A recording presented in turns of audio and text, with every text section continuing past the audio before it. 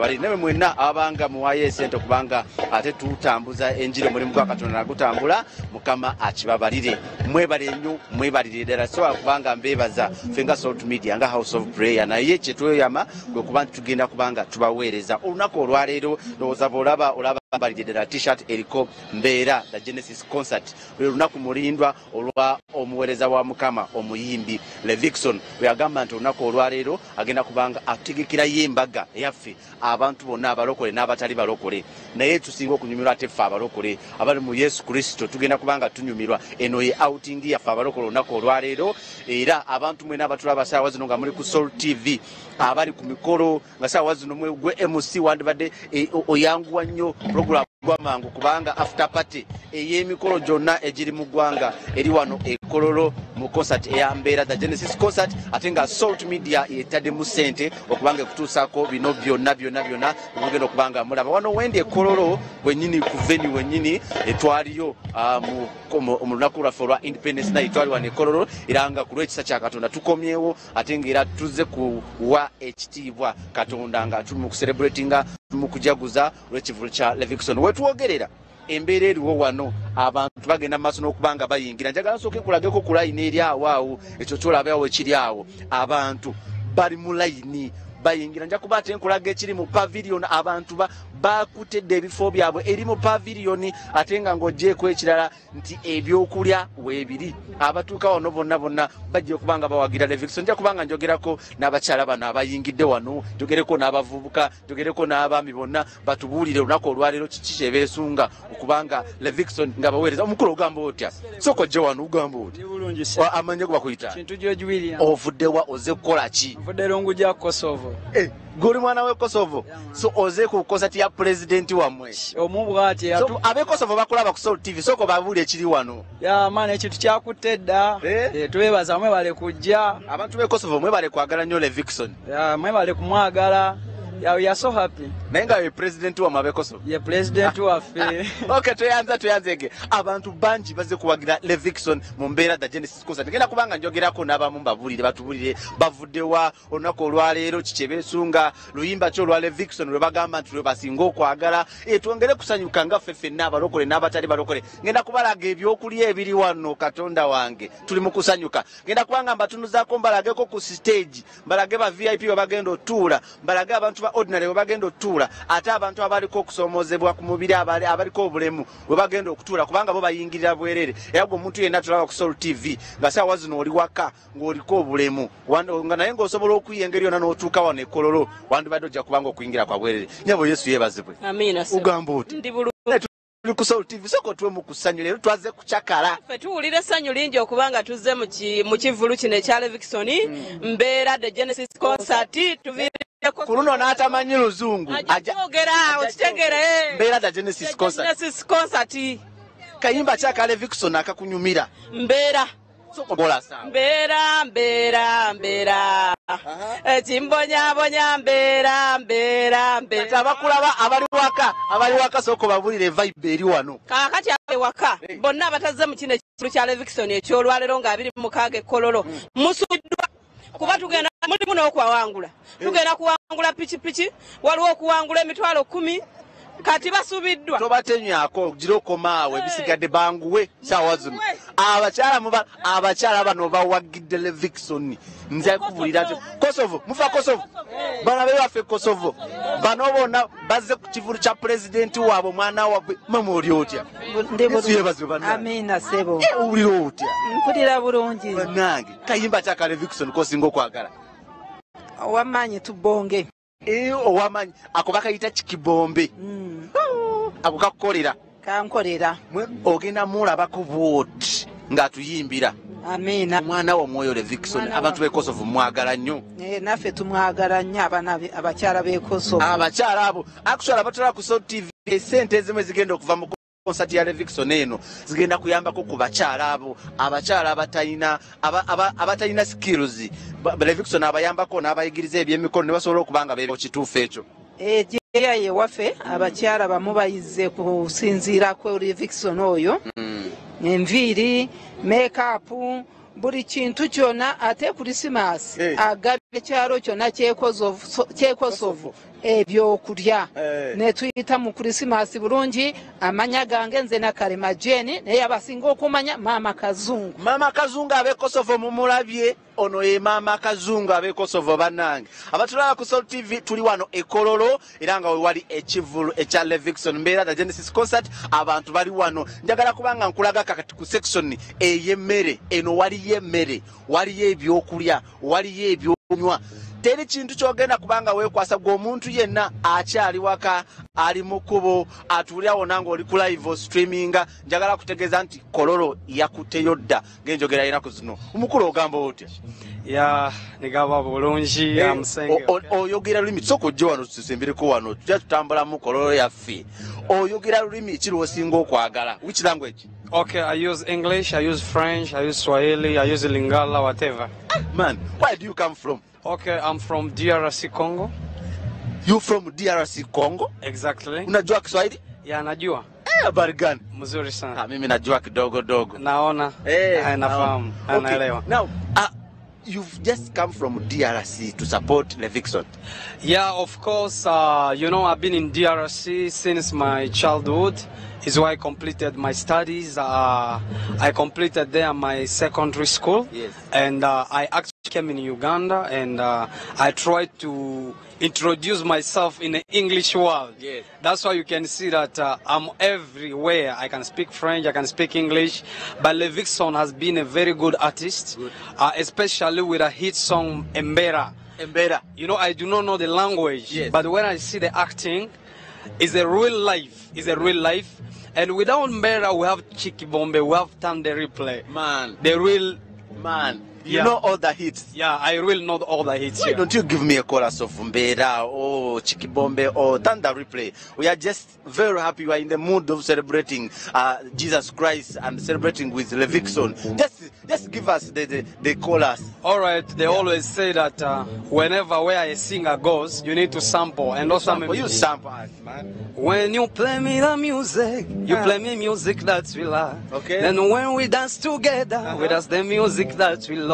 Hey, down the replay, my God, down the replay, down the replay, my God, down the replay. The world is watching you like from Congo, Kenya, Uganda, America, everywhere. The world is watching you. Exactly. Now, somebody who is just late, maybe he's at home seated, is saying, let me just wait after 2 hours, I go. What would you tell that person who is still at home? All right, if you're still at home, sleeping, maybe bored, you're watching Nigerian movies, this is not time for Nigerian movies. It's time for... I think Levixone will be presently present. If you can see the stage is well set, we're gonna dance up to the fullest. Good. But at least you tell them in Kiswahili. Yeah, sema Kiswahili wewe. Okay, hapa mahali hapa ni mtoto wenyu Linexo Mogzos African Bobo. Niko mtoto ya Afrika Mashariki. Niko hapa mji wa Kampala na nimekuja kwa concert ya Levixone. Levixone alikuwa iko rafiki wakali sana. Wewe minaweza nikama na Kifaransa kwa watu wenye Congo. Je vous remercie mesdames et messieurs pour tout ce que vous avez juste utilisé ici à Kampala. Je suis venu à provenance de la République démocratique du Congo. Asante sana. Je suis avec mon journaliste ici, malgré qu'il n'écoute pas le français. Bonjour, bonjour. Bonjour, mais c'est bonsoir maintenant. Okay, thank you so much. My friend from DRC, and of course there are very many people from Rwanda, very many people from Tanzania, others from Kenya. Recently we were at the airport, we received a Marawian gospel singer called Wendy. There are very many artists from South Sudan, from Sudan. Today we are going to celebrate Jesus. Today we are going to enjoy abantu bagenda kuwagira Levixone, abantu bali kula ngenda kutwala kulagira ininga bweri naye nchali wano munda njagala nsoke kulage wano munda kulage VIP bagenda otula kulage stage omukulu ogamba otya. Yo, this is John Bosco Mugisha live from Levixone concert. Zindi mukwano kwa Levixone. Akayimba kya ka Levixone omanyi kati njagala kati buli omaso katuwe akayimba ka Levixone. Akayimba ka Levixone akasinga ku challenge abakaita Samanya. Kogera ku bulamu bw'abavubuka. Kagenda bwe kati naliyo manye ebyafaayo naliyo manye ebyagwayo kigasa ki okufa nogenda n'ensimu tonseeyo nosiirwa omwoyo gwo Yesu agamba jangu nga bw'oli yo kayimba kanyumira nnyo ka inspiringa nnyo Levixone muvubuka munange ndize mu concert eno nga nzize omuwagira cause Diane eragadde omuvubuka ky'olina okuyitamu especially ng'oli hustler ate ng'oli businessman. Thank you very much. Thank you bannanga tula ku Soul TV tukyagenda maaso njagala kutambuzaako mpola mpola nnyo bogamba otya. How are you doing? I'm okay. I can see you're very excited. Yes, I am. What's your name? My name is Tracy. They call me Toure. Tracy, you coming from where? I'm coming from Makerere University. Makerere. Now, so Makererians are here. Yes, well represented. Makererian is well represented. Abalala bakyali mu hostels, bakyali mu halls, betegeka kujja. Kyokka kati bakulaba oli live ku Soul TV.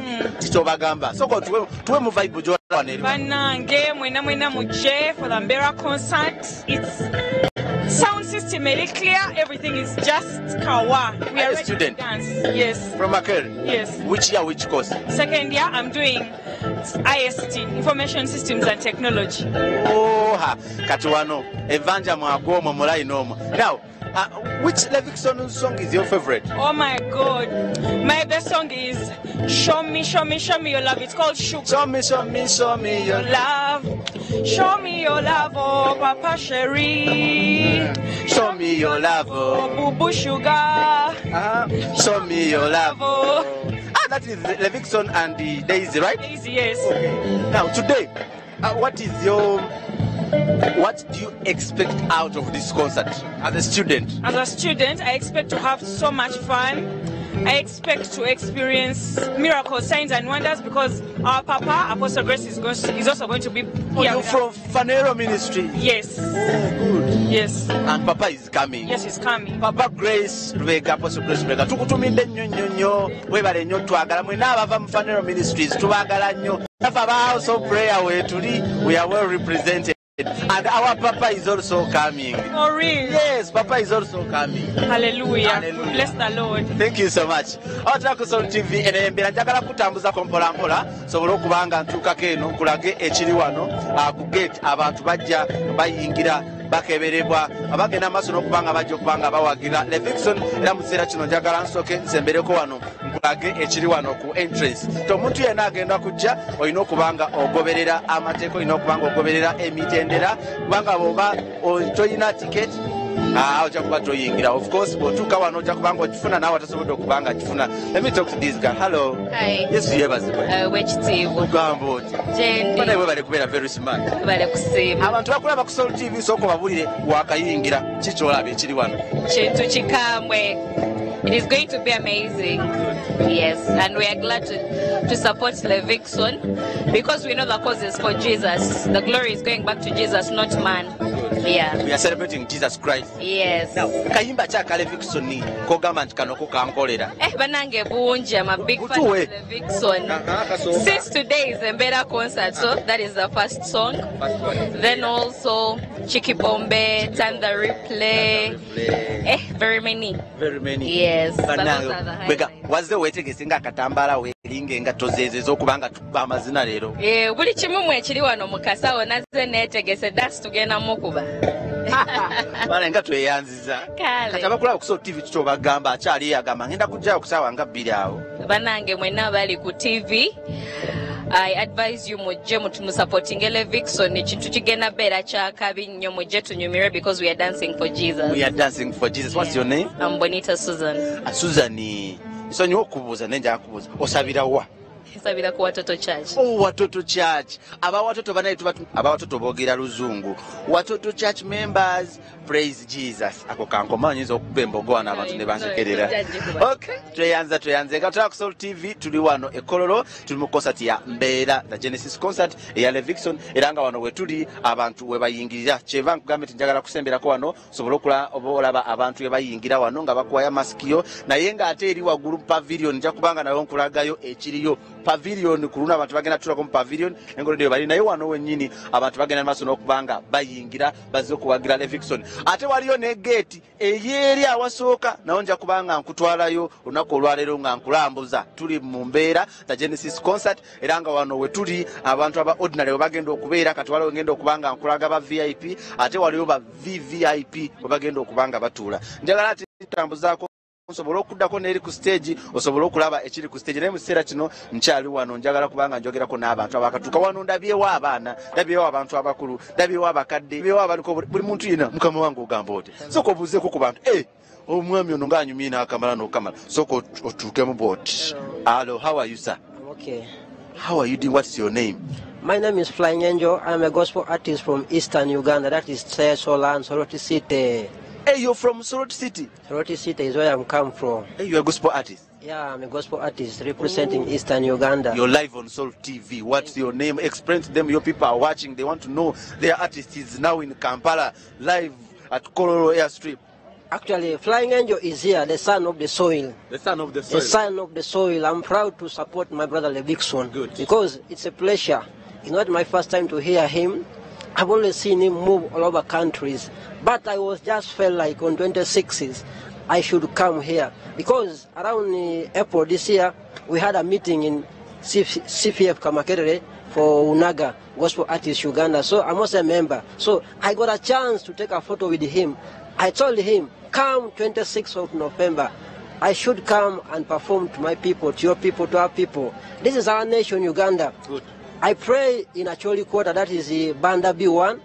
My church is called World Prophetic Healing and Deliverance Ministry. Under Apostle Salim Chemongi is my spiritual father. So I also serve in Kampala, but based from Eastern Uganda. I'm so happy. I invite every Easterner, if you're in Soroti, Kumi, Serere, Amuria, Palisa, you're missing a lot. If you're around Kampala and you're any Itesot, I am representing Hope. Levixone. Tell them to tune to Soul TV because we are going to broadcast this event live, like what we are doing right now, because they are watching you. Let me tell them in my language. Yeah, you tell them in your language, no worry. Yes, it is okay when you just tune to Soul TV, Kopana. Akironi teji somasane eras live. Ijaiso alaro Kololo airstrip. So are pitijo. Tune to your TV. Thank you. Thank you so much. I see Levixone's pictures here. This is very amazing. Thank you so much. Atula ku Soul TV banange. Eyo ye vibe eya Yesu Kristo. Yesanyu lya abakiriza fena tuli wano. Onako olwale Levixone agenda kubanga akola ebyafaayo. Concert eno yali ino kubeera Nambole nenga bomanyi nti COVID yaja tene Nambole achagenda maso nokubanga bamu renovating ate yasobola kubaawo nasalawo najireta wane Kololo. Naye ng'ekiri wane Kololo. Katonda ikaya amanyi kubanga abantu bayingira getu zona ziyingiza abantu ate nga njagala kutegeeza nti concert eno ya Levixone agamba nti sente kubanga zivaamu zigenda kubanga ziyambako abantu bano bawamanga abakyala naddala mu bitundu ebyenjawulo babawa skills babayigiriza okutunga ebyalaani okukola emigaati n'emirimu emirala ziyambako ku bantu abaliko obulemu twabalagako emboozi eyo mwami gwe bayita Jamix naye wali wano jamufunako n'atubula engeri Levixone gye yamuyambamuko n'amusomesa ate ekirala Levixone alina areas zayambamuko charity zagenda akola nti agenda mu bitundu ebyenjawulo n'azimbira abantu amayumba n'agabira abantu emmere kati nga mu kiseera kino tugenda mekyenaku enkulu nga bola tulina Christmas lunga tugenda kubeera wali mu bitundu ebya ebusoge katati naye ajja kufuna ebitundu ebirala so sente zino sinte agenda kubeera nazo nga ye naye agenda kuzikola mu mulimu gwa Katonda okubanga ayamba abantu ensonga lwaki twavuddeyo ate n'ekirala kye nalabye ku Levixone bannange ono omusajja Katonda amuwa amaanyi n'ekisa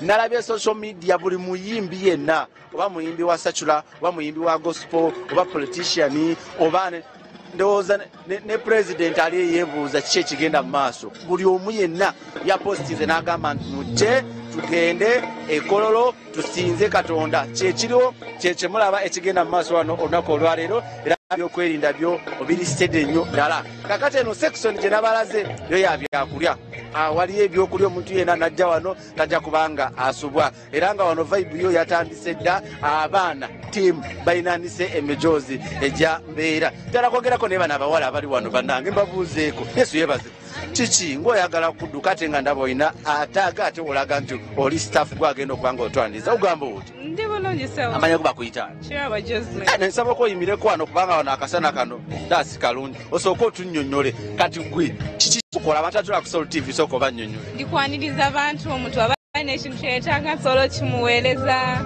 kwasharinga gwe tiimu Levixone Team Levixone music. leero naawe wadde ogenda kuba nga asiringa kayimba kyaka Levixone akakukolera era leero kikyosuubira kyogamba nti kino kyo kyenjagala kulabako leero Kayimba ka Levixone asinga okunkolera turn the replay ke kasinga okunkwatako nze nga nze era nsuubira kyamaanyi agenda kikuba wano eno agenda kukola ebyamagero abalwadde bagenda kuwona era abantu bajje mu bungi balabe ebyamagero abantu bakulaba olwaleero omuntu atulaba ajje nga yeeteeseteesa atya kuba kati mumanyi tulina okujja tuli tutya abantu bamanyi kusitula ebintu ne bajja nabyo muyambeko atuuke wali ku gate bimwanguyira okuyingira ye tajja na bintu bingi jangu n'akasawo ka katono jje n'engato z'okuzinira kuba tugenda zinira Yesu. Hello, how are you? I'm okay. We are live on Soul TV. How are you doing? I'm fine. Oli bulungi fane webale kubeera smart Thank you. olwaleero tuli ku mbeera da Genesis concert kikyeweesunga kayimba kyakakukolera kogamba kenjagala kulabako Levixone nga akaperforminga live. Of course, definitely. Levixone, we love every song of his. So we are excited for every song.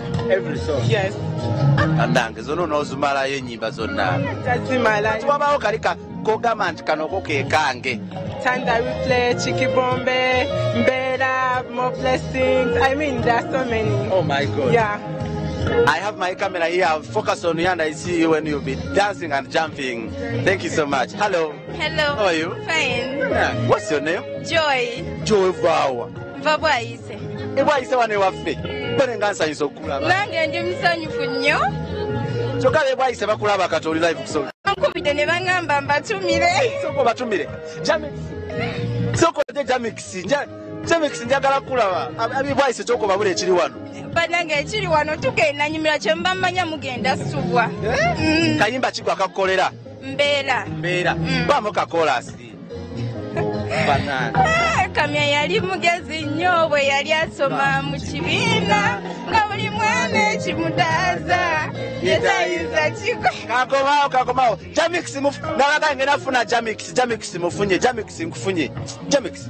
Kyekiriwo naye Yesu yeebazibwe Jamix. Amina Mukama yeebazibwe. Omanyi kati tuli live.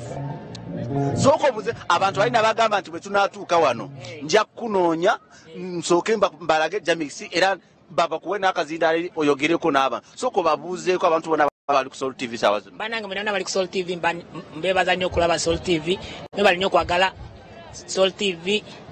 Mwebali nnyo okwagala Mukama. Amina. Bwana Jamix ono gye twabalagako emboozi ye.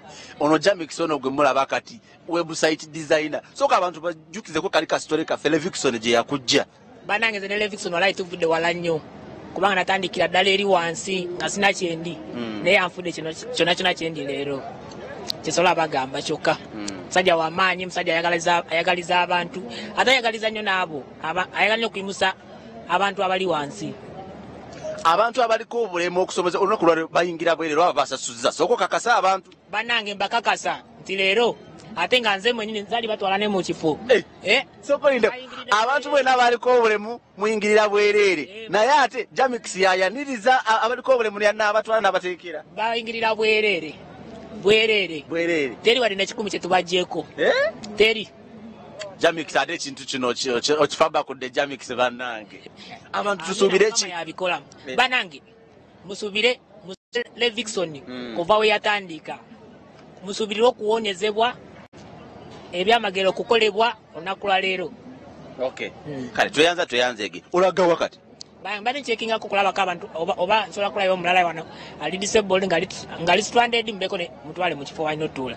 abanange nkwagadde Jamix mukama akumpera omukisa ana abatala ku Soul TV Jamix ndoza mulabi nabagamba Jamix Levixone yamusangako awo membeera ng'ekyali awo bwatyo namuyamba kyali ayagala laptop naye kati wetwogerera Levixone amuyamba nasoma kati website designer ate graphic designer bintu bingi byakola mu mbeera eyo byebimu kubibala ebya concert eno gyemulaba yambeera Genesis concert wetwogerera saawa zino stage yewedde kati saawa yonna bagenda kubanga batandika era nga kyenjagala kugamba nti gwatulaba aliwaka wandibadde osambya kubanga yo line njirengera ddala ku gate eri etandise okubanga line ekwata so wandikedde osobola okubanga wefunira ekifo kyo obudde bukyali njagala ko n'abana abakatuuka ndabako ba ambassador abantu abenjawulo abali bano njagala kusooka mbabuuzeeko batuwulire bavuddewa era nga obulamu buli butya wano wetulikoleyo omulaba eyo tente yaba VIP bagenda okubanga batuulayo eyo naye nga side eyo na section nja kubanga ngenda maaso n'okubanga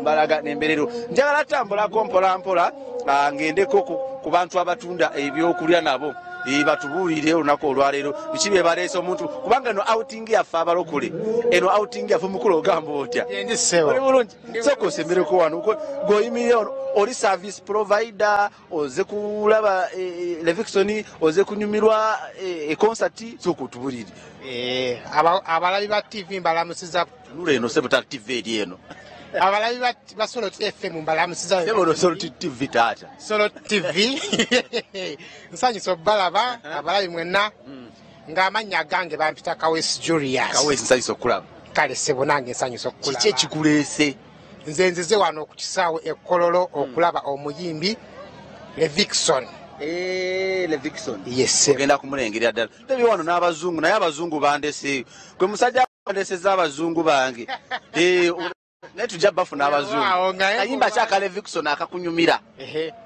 akayimba aka Levixone akasinga okunyumira Chikibombe soko otuwemu kakolasi awo Chikibombe 1 2 3 let's go owamanya gyetubonge Katonda yakuwadde Chikibonge Swaina Kibonge owamanya gye Kigombe Berman ngale nnyo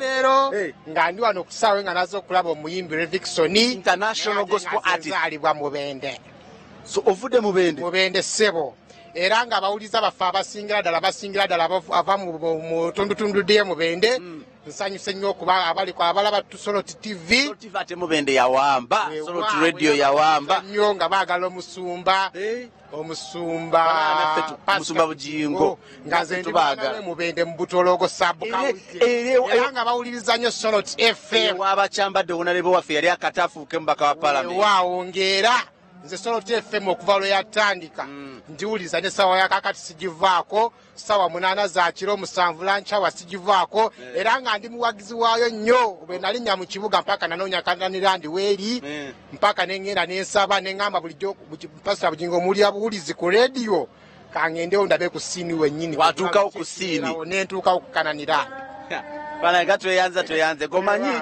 kansooke ngendeko mu bulango nja kukomawo emboozi tugive buto naye nga atulaba ku Soul TV saawa zino kyenkugamba nti tuli Kololo abantu bali mu kuyingira mu bungi nnyo Mubende bonna mbaagala nnyo ba obizi bange Butologo SS bonawe nasomera baagala nnyo nga mbatumidde nnyo ndeka mukama wange ngende mu bulango taata so ndeka nengenda mu bulango amasanyu mangi amasanyu mangi mayitirivu banange mundeke ne mugerwa omumanyi mugerwa naye weera sports bulungi bonna nzaalwa ze Mubende mbaagala nnyo era mbaagalira ddala ate mugero weeri Butologo wennyini abe Mubende mulina ababaka eno Kampala atumidde muzeeyi wange bamuyita Matias musajja gwe tojja mmala mu kikeera kusigala ng'otumirako nzikiriza ntumireyo abantu nga basatu ku mutima ntumidde omwami bamuyita Tibemanya Matias ng'asinzidde mu kikeera owokubiri nga ye maama wange Kyomugisa Jeni owokusatu nga bamuyita mukulu wange gwenzirako bamuyita Byamukama Christopher musawo w'amannyo era nga mbaagala nnyo mbaagalira ddala nga nsabayo akayimba kamu neda program akayimba bagenda kayimbira wali ku stage ndeka kati ngende mu bulango banange omwami kale mukama Mukama wange kale nyanza bana abatala ku sort munzikirize kansoke ngendeko mu bulango kati bwe nkomawo ngenda tandikira mu section eri endala eri mu ba VIP ba VVIP mbalage kyekituseewo naye nga tugenda kwa tubatusako mbeera the Genesis concert eya Levixone eranga mulamoko abatula bakyali ku Soul TV mwena nyongero kubanga mbakulisaayo mwena betwabadde namwe e Masaka mu recreation grounds lukungana raffe lwabadde Masaka kyabadde massive ate tuva mu glory to glory katavudde Masaka kala tunakolwa leo tuwano e Kololo mu concert ya Levixone eya mbeera the Genesis concert yango nakolwa leo wano we tuli tugenda kubanga tubalaga embeera yonna nga bwegenda okubeera nga betwabadde wali munda era kati eno tuli eno wabweru era nga wano wotukira wano woyitira wano mu barricades mumanyi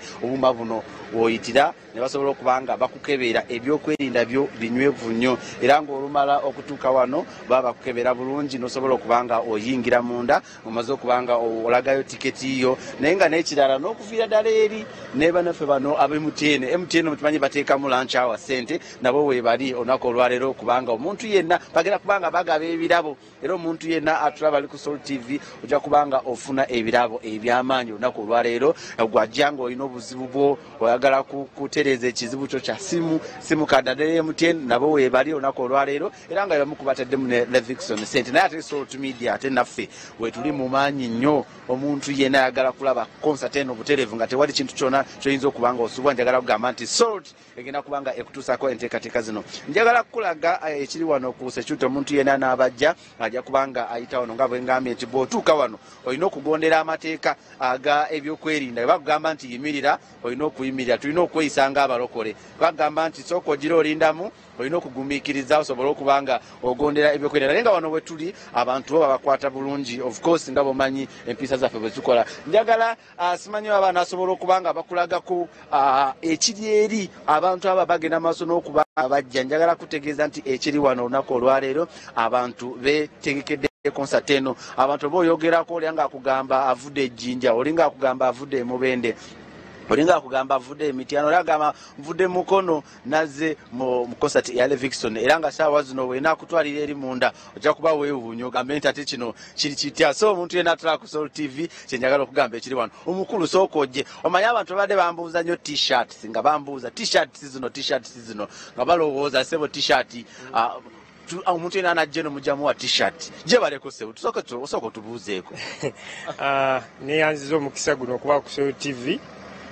omukisa gw'amaanyi nnyo nogwompadde mukulu tumwebaze sebo taata management ya Soul Media yagambye nti egenda kubanga eraga concert eno so tompa credit nganze taata tweyanziza nnyo amanya bakuyita manya bampita Peter chairman team Levixone music era nga gwabadde aguza tiketi ku Canaan Land abantu mwena ono yabadde abaguza tiketi ku Canaan Land era kati bw'oba ogirina jangu butereevu nnyo ojja kuyingira bwe kiri ne t-shirt weziri wane eno zitundibwa mitwalo 3 2 kitundu ne jumpers mitwalo 5 ne waliwo obwabato naye nga vibe ogiraba vibe yo ngiraba abantu bajja kuwa bantu bawagira abantu bagala nnyo Levixone nnyo n'amaanyi naye era naffe tukola bulungi okuyita mu nyimba kirungi bamwagale kuba nayagala nnyo abantu so omuntu bw'ajja kala zo n'ozirina t-shirt kubanga omuntu ayagala faanana Levixone saawa zino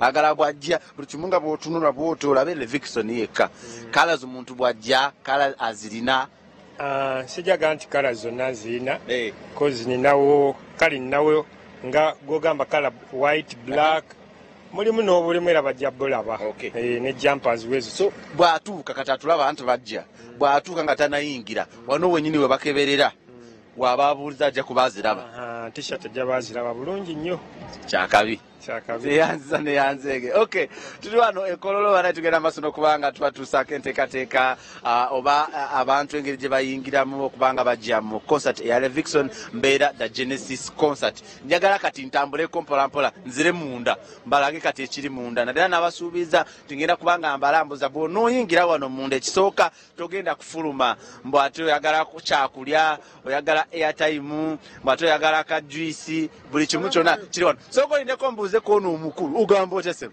oyogera ne Vegas promoter naye musajja ate kamera ng'agitunuza walala Vegas ade Vegas oba promoter bannange Vegas promoter soko omulage wano bannango mukula soka buza abantu abatala ku Soul TV soko babuzeeko Soul TV sigwe monyo ogwaffe omunyo kwaddala gwennyini sanyuse nnyo okubeerako ku TV eggwanga Soul TV era nja okwebaza naawe webale kuweereza muganda wange amina soloti eyo limpaga bagitata mpagiruwaga saidi zonna obeerayo so ng'olwaleero tuze kuwagira Levixone njagala kubeebaza ndabadde nkeberako ku mitimbagano gya social media gyonna buli muyimbi yenna buli promoter yenna buli muntu yenna ng'atimbye Levixone ensonga eyo gyogerako kibadde tekibanga ekisookera ddala Levixone yeeyisa bulungi ng'omuntu yeetwala bulungi obulamu bwa bukwata bulungi buli kimu talengezza buli muntu amuwaki amuwa ekitiibwa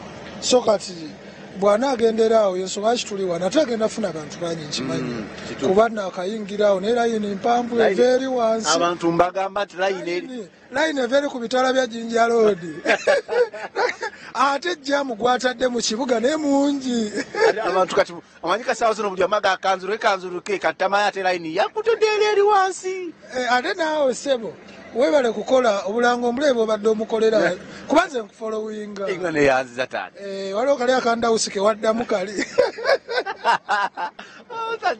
promota wange banaye toyanzege kyekiriwo ku Soul TV kyekyo omunyo gwo gwawamba buli wootuuka entertainment mu kigambo ogenda wansi mu community yesoloti ate nga abantu beebusogga tujja ne Christmas lunga kyenjagala bagamba nti yo lunga tugenda kuba tubaleetera ebyokwambala ebyokulya ebyokunywa musobole okubanga mweyagala Pastor Muto omulabyeko wano yazze kuwagira Levixone Pastor Muto bona soko jiwano gwe nasembayo okulaba lutojjako eyo Yesu yebazibwe amina Yesu yebazibwe sebo ogamba otya Pastor Muto sigamba obulamu Pastor Muto nsanyusa okukusinkana kyaki ekyali obuweereza gye buli nga lwaki tebuli ate kati bw'amaanyi nnyo yesebo ekigambo kimwe mubale kubeera smart kisa kya mukama abantu abuzeeko abakola ku Soul TV abantu abatula ku Soul TV mbabuuzizaako mu linnya lya mukama Yesu Kristo mwebale kuwagira Soul TV mwebale kuwagira bulango bwako mukama bampeera omukisa amina enjiro kyagibulira ddala kyagibulira abantu abakulaba abeeri ku kyaki eri sooka obabuulira ekiri wano sooka otuweeyo esaala Levixone omwagalako kikikyo sooka otubuulire tuli ku Levixone tuli ku mbeera za Genesis concert nze ndi musajja ayogera amazima Levixone temwagalako ayagala nnyo abaana agabira abaana ebintu agabira abaana ebyokwambala kikyo kyokka kyokka kyemwagalako kayimba kyaka Levixone akasinga okukukolera kayimba ka mbeera ne chikibombe Pastor Muto wanna nako kakunyumira kunyumira nnyo kyovula banazze kubanga kanyumira kubanga nange Yesu yanzija mu mbeera wali mu mbeera kale tukwagaliza olunaku olulungi ojjidde mu VIP oba ozenga muweereza omanyi kati mu ebitiibwa byanjawulo anze nzenga muweereza naweereza ogenda kutusabira esaala yesebo nga tweyanziza kale kankuleke ogenda onyumirwe abatula ku Soul TV ndowooza embeera ndowooza yeyembeera nga bwe mbagamba embeera bwetyo bweri saawa zino munzikirize kangendeko mu break katono kansooke ngendeko mu break katono then njagala kutandikira mu VIP eri kangendeko mu break then ngenda kuba nkomawo Soul TV kati wenjogerera katutandise nendongo yatandise dda tuli ku mbeera za Genesis concert eya Levixone tuwa ne Kololo era nga mu kiseera kino twabadde mu budde bwa swe naye kati twe tugenda mukolera wano wendi nyina omuweereza wa mukama okuyita mu kusinza bamuyita Ivan TIT Yesu yebazibwe nnyo banange ensanyusa obbalaba embeera njiraba egende ekyuka kubanga from Genesis omwana akoze ekintu ono ate nze kati nze kaliba twakula wali e Kosovo nono guy myala wali nga tuvuba tukwata obwennyanja tumala okukwata obwennyanja akayanira obwange nange nenkayanira obubwe ne tugenda Kasaawe ne tukuba omupiira kwegamba essanyu lye nnina okulaba muganda wange ng'akola ekintu ekifaananako bwe kiti nga mukama amukozesa okwenkanidde wano nziriza mukama ekitiibwa ky'amaanyi akati nze nkubuulira amazima leevi waffe ebirala tetubimanyi fe tumumanyi nga Levi Lubyogo. Ogenda erinnya lya Levixone abantu tebatamanyi Lubyogo Mukama mukozesa tuli wane Kololo. Olabira ddala eri pavilion n'ogiraba n'olaba eno wansi simanyi na kumanya wana awantu wafunga ndabye Abachina Abazungu bali wano kino kyewunya Ivan wagula tiketi 50 naliwo wagula tiketi ya 50 nengabira bakwano bange bonna abaweereza ba Mukama naddala abayimba okubanga basobola okuwagira omuyimbi munaawe bwe batyo tiketi 5 sikyakusaaga amen webale nnyo okuwagira Levixone kubanga munange nze nakizuula you can only attract what you celebrate buli bwobanga ekintu tokicelebratinga tosobola kifuuka oba tosobola kubeera nga bo kyovola abo abantu abalina ebitono oba abaatiikiridde mu nsi yonna celebrating nnyo oli bw'alengera ono ng'akoze bw'ati ng'agamba waawu ng'amukooneramu kakati ekyo agamafuta agaba gatambulira ku bantu abafaanaganako bwe batyo naye ekikwewunyisa ate bannaffe abamu tukola ffenna ebintu byebimu naye ng'olaba ate munnamwogerako bubi nnyo. Salt media tugenda ku broadcastinga bino n'esaawa zino tuli live kikyoyogerako so tufe twavaayo ku lwabawenze Salt kyekyo era Salt nzijja njagala nyimbeko ennyimba zange nga musumba awo agambe bulijjo bangamba Ivan Tiaiti nange mulabyeko ate tugulumize Mukama Salt twagala okubebaza tusense buse tusanuuse mwebale kye mukolera abayimbi ffenna aba gospel ne mukuba ennyimba zaffe nga temutusabe yadde n'ekikumi ne mukuba ennyimba zaffe ne mutunoonya yeffe baani Mukama akibabalire mu linnya toyanze vibe eri waggulu naye vibe ogiraba abantu bayingira wano Mukama wange Kavaibu keko tuli ku Salt TV dala munyo dala kisegeera kikyawasunga mu concert eno kayimba kyakakukolera Kalevi kamya yali musiri nnyo mu kibiina babanyoomanga naye kati baali bavuga mpya kati nange guno omwaka ngenda kuvuga mpya kisegeera mateeka yamaani oli mu Yesu nkulaba munda muli osala muze osangamu Yesu omusaayi gwange gudduka Yesu yeka kisegeera amina toyanza amanya togambulidde nno amanya asigadde Samera Dona UG ndi muna Uganda oweererezaawo osabirawo kyakyo bagiyita batya kyakyo yange bagiyita New Life Baptist Church Kireka aba New Life Baptist Church Kireka tubatumidde mwebale okubanga mwagala Salt n'okubanga muzze okuwagira Levixone bana abatulaba wano wendi ndi wano ku gate nga bwe nkugambye eno ye gate abantu we batuukira omuntu bw'ajja bamwaniriza naye nga tuli mu ssanyu side eri omucomo gyeguli wano omucomo weeguli njatambulamu batuuseeko mpolampola omucomo weeguli nabagambe ngenda kwambalaga omuntu yenna eno ye outing yaffe ey'abalokole kati bw'ojja eno jangu n'akasente olye ku mucomo embuzi wano ngirabawo enkoko soko gye mukama wange soko tuule ogamba otya mwendi tubakola ku Salt TV abantu abagenda okujja out munyo era abantu abagenda okujja out leero tuli out kikyobategekedde koko weekali soso gye weeri etooke weeriri eno nyama ekifo kiraba osembereko wali abantu bakulabe ekifo kiraba kyameka ekyo kiba kya mutwalo gokka yona ya mutwalo leero olunaku lwakunyumirwa tuli mu Yesu tetujja kuseera ffenna tukiriza mu Katonda y'omu kayimba kya Levixone akakukolera akankolera ako kayimba k'embeera era akayimba k'embeera kiraka buli omu kamukwatako kubanga buli twogera omuntu ayogera ku mbeera ekyo bagambye nabagambe ngenda kwogerako n'omuzungu this time I need to speak to muzungu asooka tubula olunaku olwaleero kiri kitya naawe I promise you to talk to muzungu live on Salt TV. How are you doing? Ndi bulungi sebo. Sukuli omusajja ono ayogera Luganda kati gwe Luganda waluyigira wasewo nduyiga I'm learning Luganda. You're learning Luganda. How are you? What's your name? Nze Muwanguzi Gary. Ira ate Muwanguzi wabijja wabana Oluganda walu bala omuzungu sokose just extend sembera kwano mpola soke tunyumirwemuko Muwanguzi ani yakuwa erinnya lya Muwanguzi who gave you that name? Mukwano gwange mu Katanga. Sako are ngobera mu Katanga? Eri mu ghetto eri mu Katanga once naye wadanga weddira ki?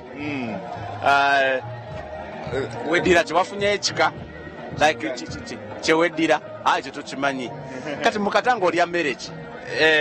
Emmere njagala embizi Ale agambye embizi bannange, oyagala embizi? Omuzungu ono alya embizi bannange. Pork.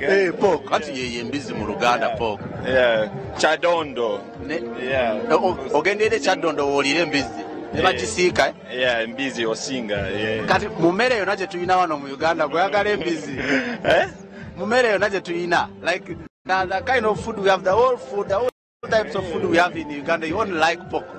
Yeah, I like pork the most. I mean, I also like the binyebwa, bijanjalo, chapati, chikomando, Rolex. Yeah, Rolex. Omulya. Yeah. Yeah. Thank you so much for supporting Levixone. Yes. Kayimba Levixone kosinga okwagala. One of Levixone's song. Yeah. Which one is your favorite? I honestly, I can't pick. You can't pick, but you love all of them. Love them all. Yes. Now, are you going to dance for us today? Okay. What dance? I mean, when Levixone comes and he starts performing, are you going to come up and dance? Yeah. Njagala kuzina. Yes. Wafunyeyo eno mu Uganda.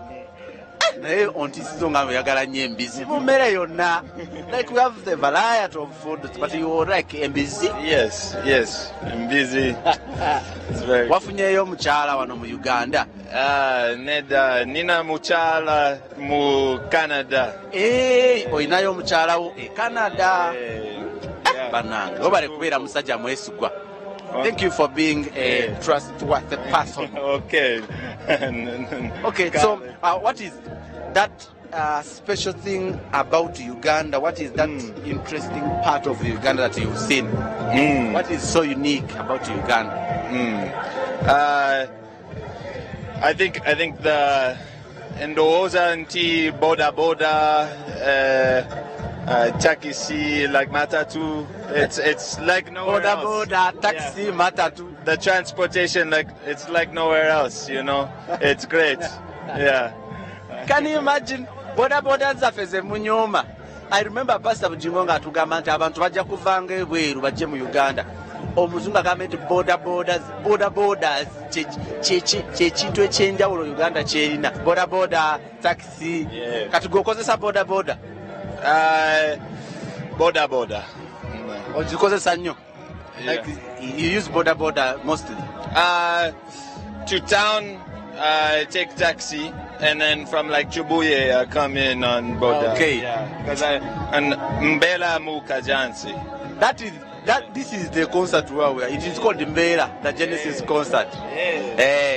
People are going to enjoy. One thing? People are watching you from Canada live on Soul TV. Yes. Do you have any message that goes to them?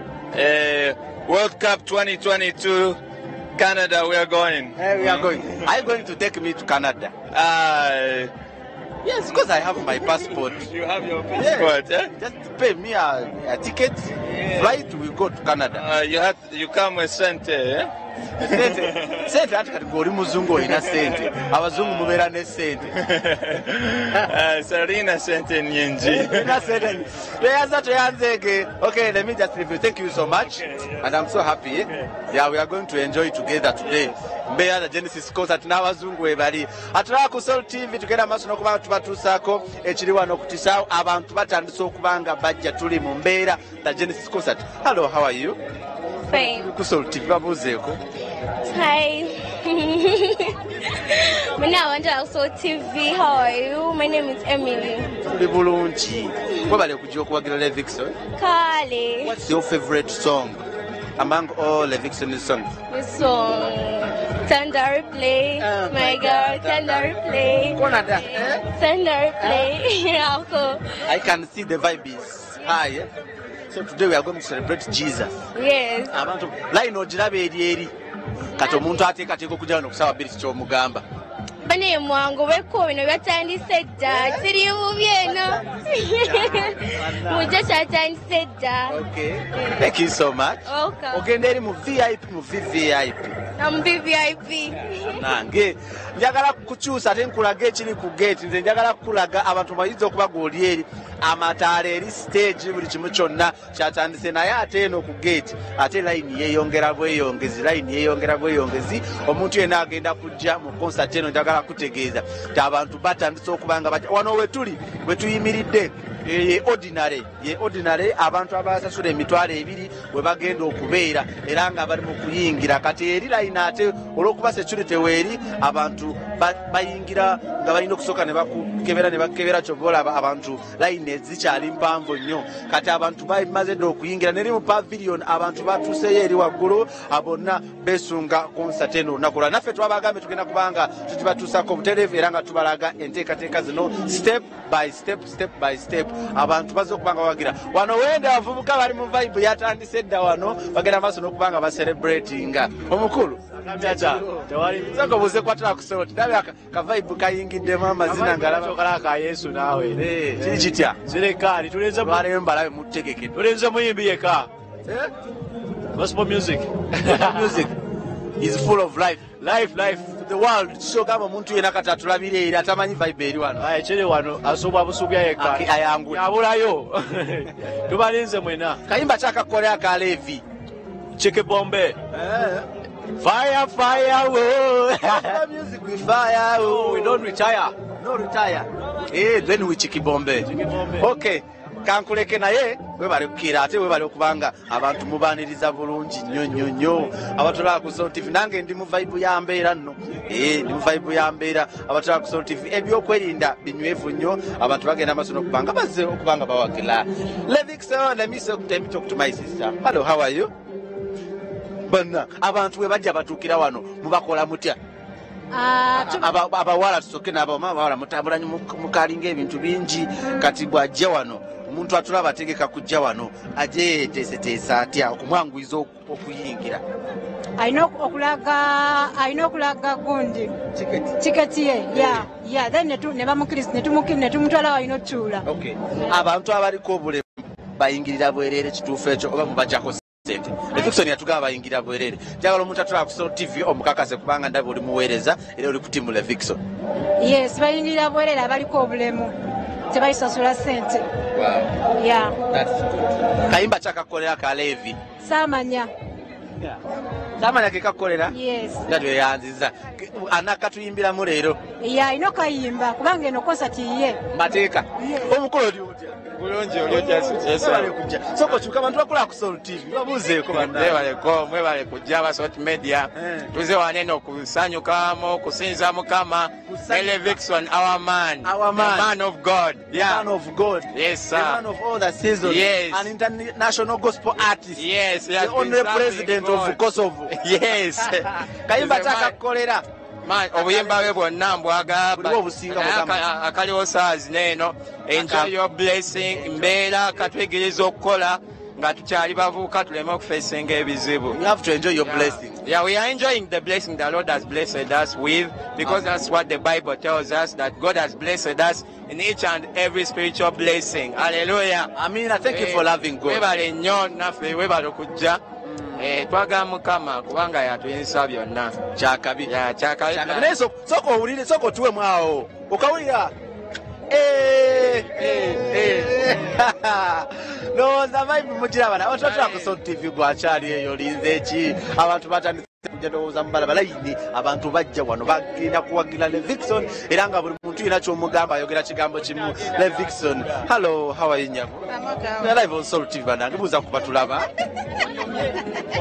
balamuseko kubatulaba ku Soul TV. Hello. Kayimba kyaka Levixone akakukolera mbera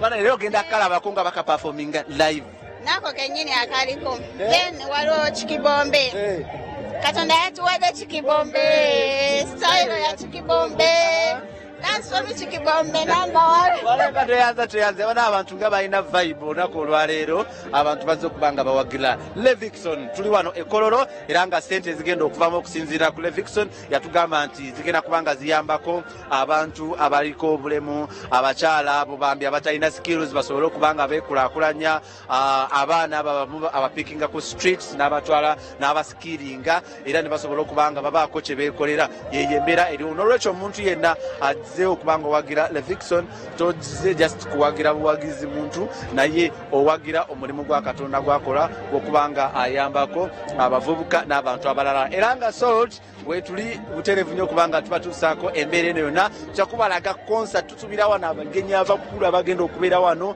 naye ng'ate waliwo okuwonyezebwa wagenda okubaawo ekiseera ekyokusabira abantu tulina abasumba bangi abagenda okubeera wano amakanisa mangi abayimbi bonna abantu atali kusosola kwonna naye ate ne section njagala mbabuulire nawe omuntu yenna kubanga kati tuli out omuntu yenna agenda kujja manya nti olina okulya waliwo ebyokunywa waliwo waliwo emicomo waliwo buli kimu kyonna n'olwekyo teri muntu yenna kyagenda kwekwasa kasita oyingira bwemala kuyingira booti of course ojja kubanga buli kimu kyonna kirunda teri kyakwekwasamu ate njagala kugenda kunoonya airtime njagala kukola ki buli kimu kiri wano munda kyekyo kiri wano saawa zino era nga vibe yatandise dda okucamuka n'okudigira kwatandise dda omukulu oli oti oli ku Salt TV soko balamuseeko abantu aba Salt TV mwenna abagiraba n'abagitega mwenna mugamba mutya mukama yeebazibwe amiina muli mutyeyo amanyako bakuyita mu mbeera soko tuwe mu kakoolaasi nkubuuza ekibuuzo ekiddako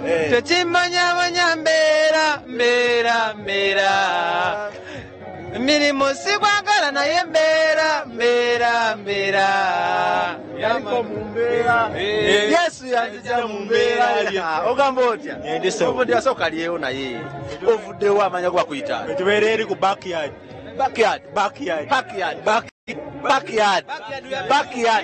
we are busy. We are busy. Wakupibula integeddeyo erewa Ivan yaiteyo muna background music njimanyi ojimanyi jana kubeera eri eruzireri kati eri wano mu kizungu awo woda wano wanyanga na lugundaawo kirira bukubi bulali atya anko kopi tukutumiddeko era tukuli wolinyira wano nga nkunoonya mumulinde sawa najja wale kujja kuwagira Levi tumwagala nnyo bale nnyo banno kyekimu ate naddala abavubuka nga mwe mwagala Yesu kiba kitukolera byatugamba bituzimba emmere y'omwoyo bitutwala mu ggulu kirungi nnyo okuweereza Mukama nga tukyali bavubuka nga tukyalina amaanyi so tukwasaganya emirimu gya Mukama so that's why tusazeewo tujje tusapotinge tuwagire Levixone agenda kuba atuleetera ku bayimbi abayimbi bali abakadde aliwa gwewesunga koka njagala kulaba kono njagala kulaba ku Beti Namaganda ate gwe Pastor Bugembe ate gwagala kulaba kwani Kopi Bright oyo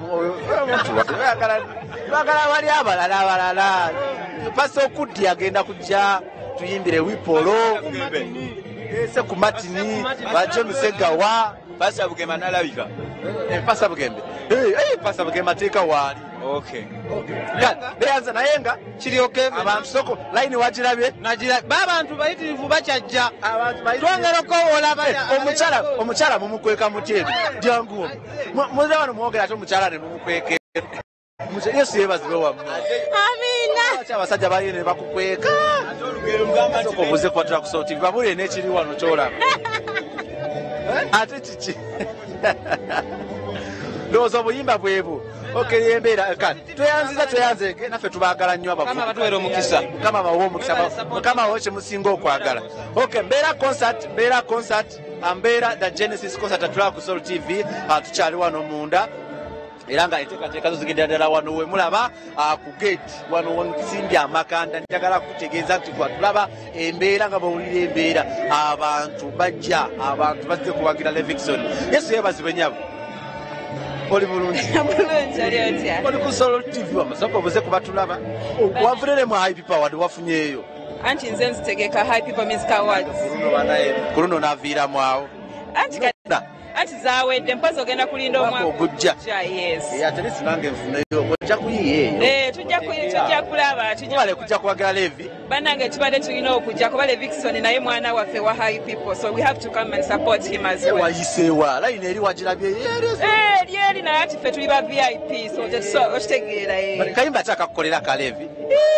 Nyingi mbeera Chikibombe, many songs. Olwaleero tuzze kucakala na kudigida tulimu autu yaffe abaloko twazze mu budde obutuufu kituufu banaye mwebale nnyo aba high people awa tubaagala nnyo banaye Kololo TV basuubize wansuubiza era nkusuubiza tubagamba nti aba high people to supporting music industry abana Uganda. That's why we are here. My bosses are coming too. Mukwano gwange Kawoya Innocent jali Kawoya Innocent jali era yansindise wano na yajja. Yes. Bana tweyanza oyo mukwano gwange nnyo twale tubuzayo katatu lyo bwalo dumeya. Ekituufa omwaka omulala 2020 kuluno kyaffe naye ate n'ekirala high power mwebale nnyo okuconsideringa gospel music. Yes, tulina okuba consideringa kuba tubeera ne categories ez'enjawulo ba Levixone mwe babeera tuba twagala tuconsideringe bonna aba gospel abalala abalimu so it's all music. Banga abantu abaka awards ebiseera ebisinga bamanyi kusosolamuko naye this time gospel music ati eri considered. Awards zebategeka nga basosola tezibeera awards ezo. Just zirina okubeerawo gospel kadongo kamu and everything. So compare mu katono tu tambule kabita ako kenyina akaliko Akoze TV njagala bakasajja bali smart. Boss, you're very smart. Yeah man, thank How are you doing? I'm very good bro. Akoze. Yo, baganda magama and so boy give us stars Kampala Uganda representing Levixone music to the fullest man. To the fullest man. Oli smart. I'm a stylist bro. Obe minimum mujipanja kuba ne yanziza nyo man. Eno fashion chi. Eno jeba give us stars fashions. Definitely oyambadde sente nga mmeka wano wendi nyambadde busente butono nnyo mitwalo just nkaaga zokka situgoli wanga kayimba kyakaleeva akakukolera mbeera definitely kekatulesa mbeera yo kubanga era ffena tuyita mu mbeera nga wobimanyi layini ogirabye oyise layini njirabye naye engeri gyenzize nga nyumye VIP oba okitegeera webale nnyo kuwagira mukama nange neyanziza amiina webale kunsabira esaala maana onyumye nnyo njagala mbabuulire ekiri eri kati embeera yo yatabusedde embeera abantu bali layini eri abantu bayingira abantu bangi naye ate nga ne sayidi eno section ey'okulya bane baffe noni ogamba otya mama oli bulungi webaletegeka ekintu embeera yo nga bwekugambye nti sayidi eri abantu batandise okuba nga tibanyumirwa saawa zino bwe twogerera abantu bali mu ssanyu abantu bali mu kudikida abantu bali mu kucakala abantu bali mu katonda abantu bali mu kuyingira nga bawagira Levixone mbeera zetenisisikoza tatulaba ku Soul TV waliwo ebitebe bimbanjagala kubijjukiza nti eno concert abantu abaliko obulemu bonna bayingirira bwereere omuntu yenna aliko obulemu ayingirira bwereere teri kusasula era nga babateekedde ekifo ekyenjawulo era nga bagenda kubanga babasabira bagenda kubanga baweebwa ekitiibwa abantu abo Levixone yakisaddewo nga ye n'ekirala konsati eno egenda kuleeta abayimbi abakadde si bakadde nti bakadde tebakyayimba naye abaasookawo abayimba ennyimba ezasooka okusumulula ne zikwatayo bona webale olunaku olwaleero bajja kubanga bayimba era ngaolunaku olwaleero njagala bategeeza nti tuli wano webalekeera esooka ojjigwa obuuzeko ku bantu osimbudde saawa meka njagala wagiddemu VIP naawe sooka ojji wano woni oti njagala abantu sooka obabuulire vibe eri wano kati vibe eri wano kintu kyatandise dda abali ewaka mwanguwe esaawa naye tumanyi tubazze weetegese kubirya seebase nga ngamba babukyaddi teweebase wali seebase sooka ombulire kayimba ki aka Levixone akakukolera mbeera Chikibombe n'akalala alina ennyimba nyingi tanda replay zonna yewulirwa gospel gwensinga okwagala abalala bonna kale nabo baagala naye babire nali mwagala naye kati ali mu Uganda nze mpagenda buna Uganda ali wano kati sobola nsinga kwagala nnyo Levixone era leero ogenda muota buliro kitegeera. Levixone yagambye abantu abaliko obulemu bagenda kuyingirira bwereere, ensonga eyo gyogerako ki? Yakoze bulungi bambi, waliwo abantu abalina obulemu nga tebalina ssente. Yakoze bulungi. Bamanyi basosola ne babasindika naye kati babateekedde ekifo ekyabwe bagenda kubeerawo. Ani omulala gwe weesunga kulaba olunaku olwaleero? Waliwo abayimba abakadde baleeta. Nati ze ndi waleero siri wadda. Manyi Levixone. Kugamba nkuzizaayo mbadde nkutadde eri mu bikadde. Siri wadda ndi waleero. Banaye tugenda kunoonya tulabe amazina g'onootuwa leero. Gwe linda bulinzi. Abakulaba ewaka ki ky'obagamba vibe nga bw'olaba abantu abalina papiriyoni line eri. Abantu bazze dda bannanga bali ewaka mwanguwe mwazze dda.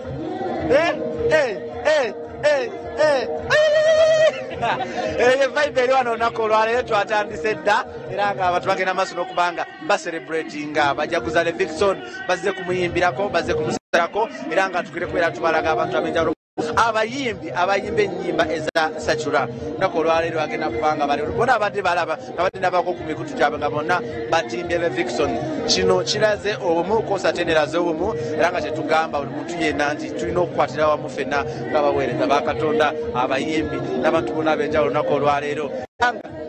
Entertainment yo yatandise dda ndowooza mule kiri background okubya abantu babibya era nga yenteekateeka eriwo mu kiseera kino omuntu yenna agenda kujja jangu ng'oze kunyumirwa oze kusanyuka oze kucakala oze kwebaza Katonda. We are celebrating Jesus. Eno le outing yaffe ey'abalokole ffenna olunaku olwaleero atula ku Soul TV abantu ab'enjawulo.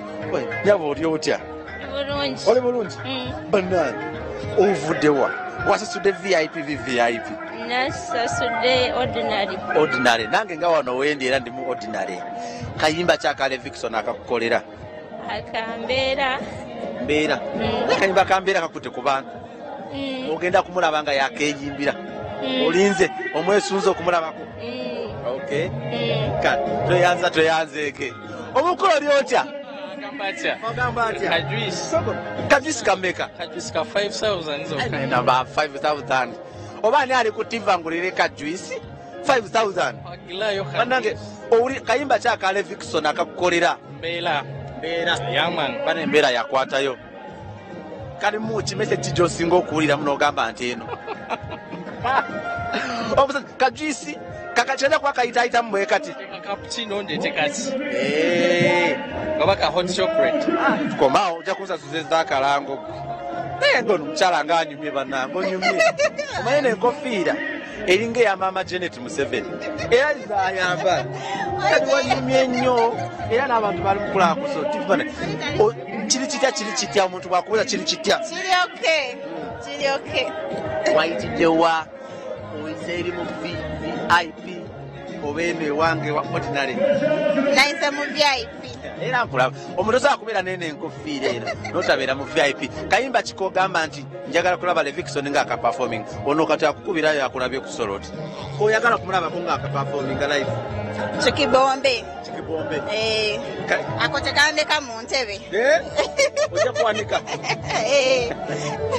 Anange abantu ndowooza kasooke mbalage wano nsooke mpuumulemu kubanga bannange ekiri wano vibe yatabuse abantu bali mu kusanyuka abantu bayingira abantu bali mu kujaganya mbeera abantu bali mu kucelebratinga abantu bazze okubagira Levixone era nga nkugamba nti omuntu yenna aliko okusomoozebwa omuntu yenna aliko obulemu oyingirira bwereere naye abasigadde just gwe funa emitwalo gyo 2 funa emitwalo 5 emeeza obukadde 2 osobola okuba ng'ojja tucelebratinge Jesus Christ tuli out ebyokulya ebyokunywa byonna weebiri ate naffe aba Salt Media yataddemu omusimbi munene nnyo lunaku olwaleero tugenda kubanga tubatuusako enteekateeka zino mu kiseera kino munzikirize mpuumulemuko nja kubanga nkomawo kansooke nange nywe kajuisi nja kuba nkomawo